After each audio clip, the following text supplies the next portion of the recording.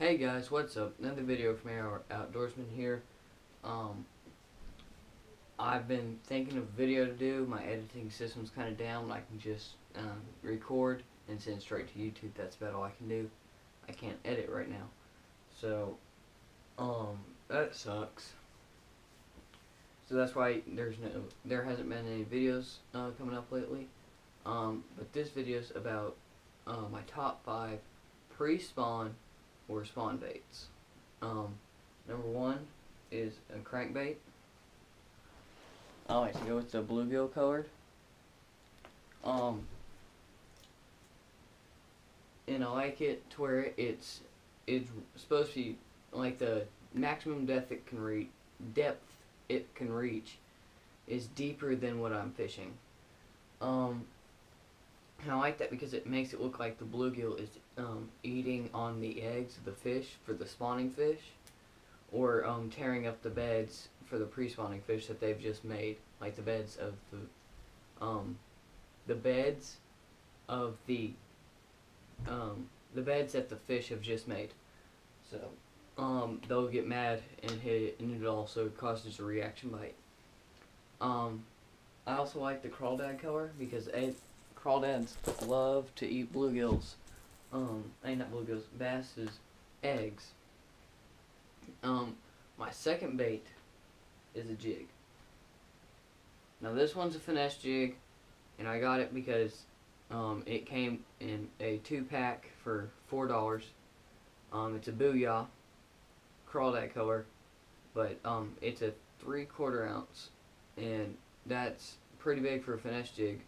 So it's down in there, and it's you can really, because of the weight of this, you can work it like a normal jig, and like it's a lot bigger presentation than a normal finesse jig. My third lure is a chatterbait.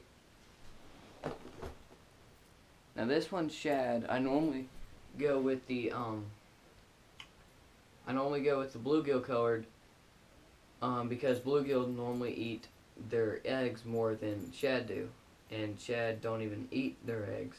But if something just swims by their bed, they're gonna eat it. So really, it doesn't.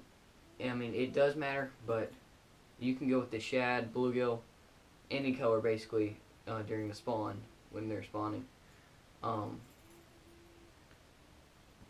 My fourth lure is a spinnerbait. And I only like the spinnerbait in the dirtier water, because the blades. This one's a willow leaf. The blades give off they give off a lot of vibration, and they can see the blades in the water, and then they see when they come up and look at the blades, they see the spinnerbait itself, and they'll hit that. And then my fifth bait, which I use a lot down at Greer's Ferry, it's a swim bait type thing, or it is a swim bait. It's got a broken tail, it looks exactly like a bluegill, and when it swims through water, it looks exactly like a bluegill. So I'll work it, and it's nose heavy, so it like dives down, and when it starts swimming back up like that. So I'll work it, and when it's coming down, it goes like it makes it look like it's swimming. So what I'll do is I'll almost work it like a jig. I'll have it dive down, hit the bottom, come back up.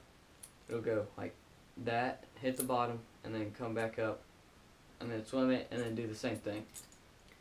And that way it looks like it's going down and eating those eggs and coming back up. And my rod of choice for all of these lures is my new Mojo Bass, 7'1". I got 7'1" because it was the only one they had. But I actually like the 7'1". I feel like the 1-inch gives you more accuracy when you're casting over a 7-foot rod. It's a medium heavy. I have 15-pound fluorocarbon on here. I like the 15-pound because it's thin. It like still gets your crankbait down to its maximum depth. I have a fast action tip, and then I have a loose reel. And this reel is different than most that you'll see because it is a left-handed retrieve. And my right hand is my dominant hand, so that's the rod I work with better. So I can multitask, for a walking bait in topwater, I can work better. I can work it better with this because I can reel and work it. With the left-handed rods, now this is just my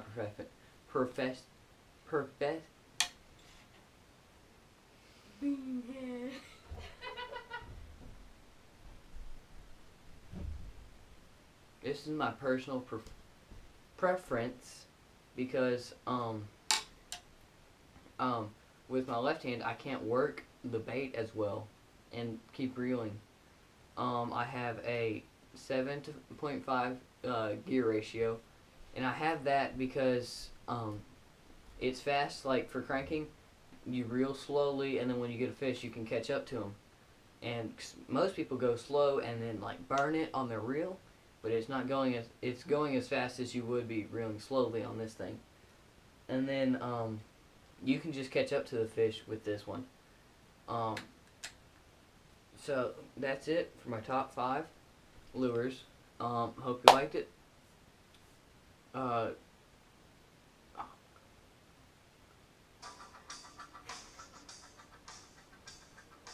Video is over.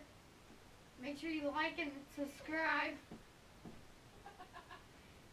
If you like this video, please hit like, and if you haven't done so already, subscribe.